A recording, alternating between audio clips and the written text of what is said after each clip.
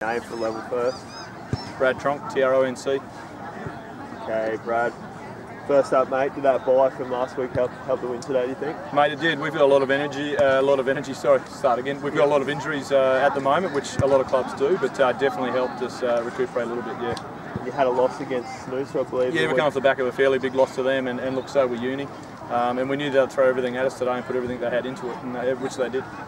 The wins must be important for you to hold on to the second spot at the table and keep the pressure on the Dolphins. Yeah, look, we try not to look too far ahead of ourselves. I think it's really the Dolphins one, and then everyone else, the country miles second and third and fourth. So they're definitely setting the standard at the moment. But all we can worry about is our own backyard and improving each week.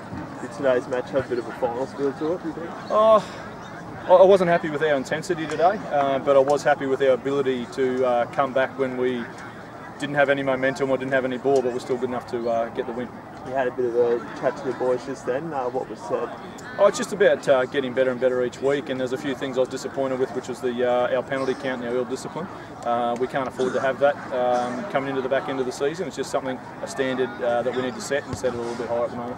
You had a fair bit of momentum in the first half. Is it disappointing to let Uni in just right before the half time? Yeah, it was, and look, it was a good try, and Lenny, he ran a pretty good line, but you know, we just fell off a little bit in our defence. But you know, at the same time, we were good enough to come back from that. What do you need to work on before going against Melbourne?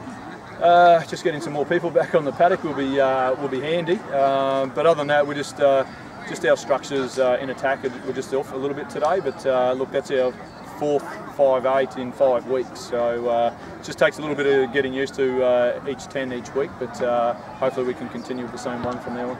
And against Nambour's going to be pretty desperate. I mean, you have to be pretty wary of them, do you think? Yeah, I don't think they've got anything to lose at this stage of the year, and you know, I think they've underperformed for the roster they've got. So yeah, I think every team in this comp's pretty dangerous. So.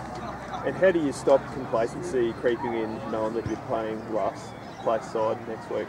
Oh, that's not the benchmark. Ours is still about building to finals, and my hardest thing at the moment is to get the boys out of 3 weeks' time and get them into each game at the moment, because I know they're all looking forward to playing finals footy.